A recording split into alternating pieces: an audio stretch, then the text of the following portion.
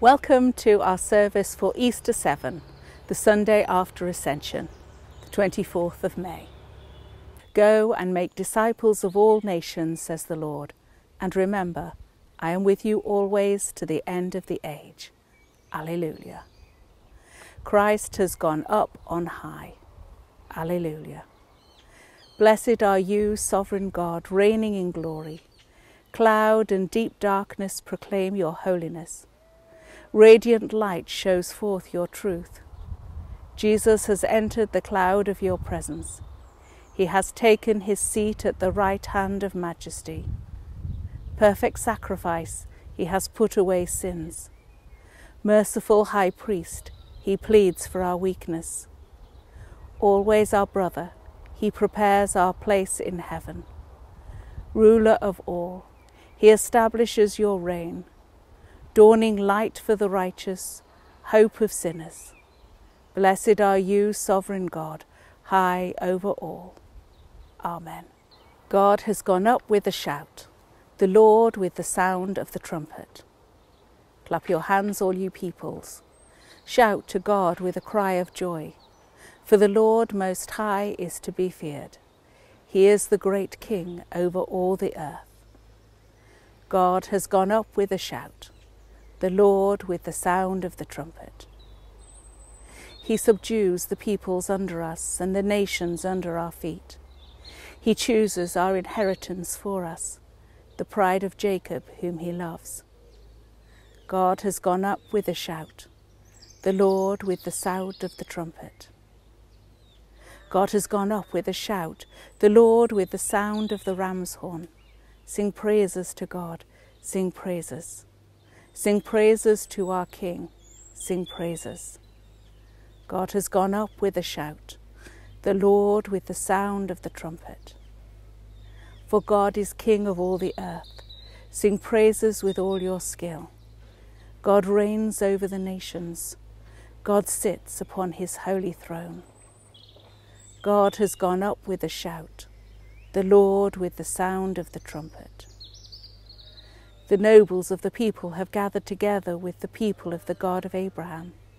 The rulers of the earth belong to God, and he is highly exalted. God has gone up with a shout, the Lord with the sound of the trumpet. Creator of rainbows, come through the closed doors of our homes, our hearts, and our lives. Come alongside us as we walk. Come to us in our isolation and in our busyness.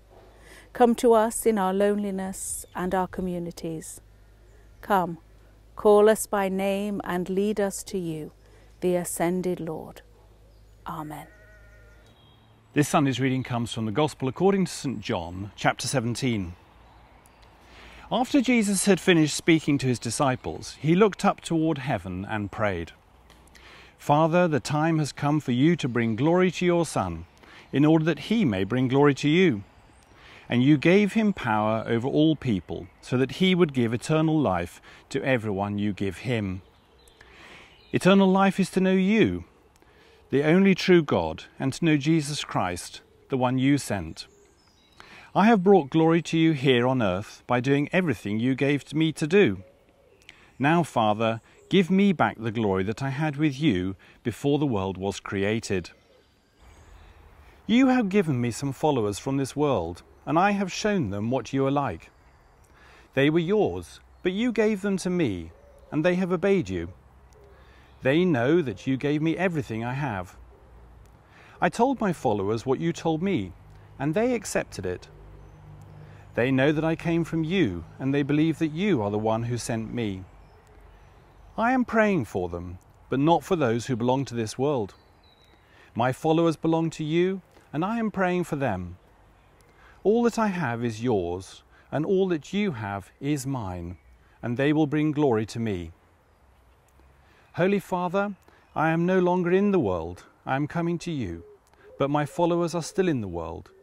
So keep them safe by the power of the name that you have given me. Then they will be one with each other, just as you and I are one. This is the Gospel of the Lord. On this, the Sunday after Ascension, we're remembering the Church And it was a church, a fledgling church, after Jesus ascended into heaven. The thing that marked the disciples out in this period was that they spent their time in the temple praising and worshipping God. They weren't afraid and timid anymore, but they hadn't yet received the gift of the Holy Spirit. They were confident in their faith, confident in the promises of Jesus, and all they longed to do was to worship God. Of course, we don't know if they went to the temple together, whether they went in small groups or on their own. We can't go to the temple, we can't go to church at the moment, but we can still emulate those disciples. We can spend our days in praise and worship, giving thanks to God for all that is good in our lives, praying for those that we wish could be better, praying for healing and for comfort, and rejoicing that our God is a God who loves us, and that his Son, now in his rightful place in heaven, pours blessing upon us every single day. As we wait in these next few days, they are the days of praying for the Holy Spirit, the longing for the coming of the Spirit upon the church. We join with those disciples. Please do spend some time praying for the gift of the Holy Spirit between now and next Sunday, which is Pentecost. Pray that God will pour his Spirit upon you, upon his church, and upon his world, to bring healing, to bring peace, to bring love, and the knowledge of his word in all places. He is Lord, he is Lord, he is risen from the dead and he is Lord. Every knee shall bow, every tongue confess that Jesus Christ is Lord. He is King, he is King. He will draw all nations to him, he is King. And the time shall be when the world shall sing that Jesus Christ is King. He is love, he is love. He has shown us by his life that he is love. All his people sing with one voice of joy that Jesus Christ is love. He is life, he is life.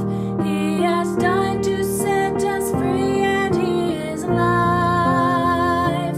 And he calls us to live forevermore, for Jesus Christ is life.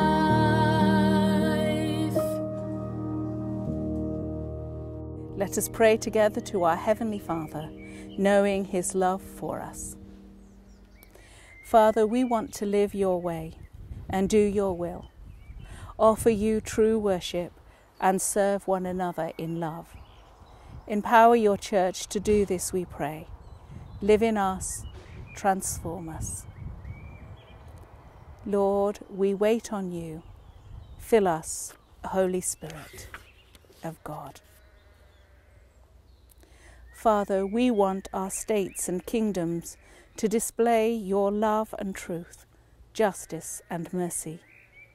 We want to break down walls of prejudice and build bridges of reconciliation, love and trust. Empower your world, we pray. Live in us, transform us. Lord, we wait on you. Fill us, Holy Spirit of God. Father, we want our children to be safely and lovingly nurtured, our elderly valued, our homes to be places of welcome, warmth and safety. Empower your people, we pray. Live in us, transform us. Lord, we wait on you. Fill us, Holy Spirit of God. Father, we want your healing for those whose lives are aching and weary, your comfort and reassurance for all who are imprisoned by fears and hate, and healing for our world and all suffering from COVID-19. Empower our lives, we pray. Live in us and transform us. Lord, we wait on you. Fill us, Holy Spirit of God. Father, we want to commit our loved ones who have died into your safekeeping forever. Prepare us all, Father, to live with you in heaven. Lord, we wait on you. Fill us, Holy Spirit of God. Father, we want to worship and praise you with our voices and our lives. Shape us to your purpose and use us. Merciful Father, accept these prayers for the sake of your Son, our Saviour, Jesus Christ. Amen. Say together the words our Saviour has taught us. Our Father, who art in heaven, hallowed be thy name. Thy kingdom come, thy will be done, on earth as it is in heaven.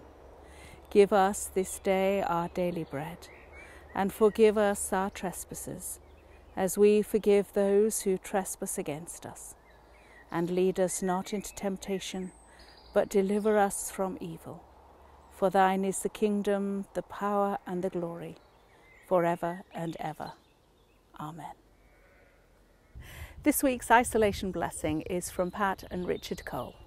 We're enjoying the peace, the quiet, just not having the stress that we would have had with work and all those pressures. Now, I appreciate a lot of people who are working or living at home have all sorts of different pressures.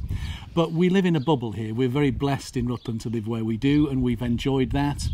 And although times are difficult, we know they will get better. There are better times ahead, and we're really looking forward to that. I've discovered the time factor has enabled me to get back into the garden, which I didn't realise was so badly neglected, and now we're sort of getting there again, and the appreciation of all that and the serenity of Uppingham, really. It's been a revelation. And speaking to all sorts of different people that we bump into around town and having the time to do that, time for others. Yes. And time for ourselves. Yes. People who've lived here probably as long as we have, but we didn't know, and they didn't know us, and we realised we probably live just a few yards away from each other or just round the corner. That's been lovely. So making new acquaintances, friends. Neighbourliness. Neighbourliness, yes. Neighbourliness. Is that a word? Now to him who is able to do immeasurably more than we can ask or conceive, by the power which is at work among us, to him be glory in the Church and in Christ Jesus throughout all the ages. And the blessing of God Almighty, the Father, the Son, and the Holy Spirit, be among you and all whom you love, now and always. Amen.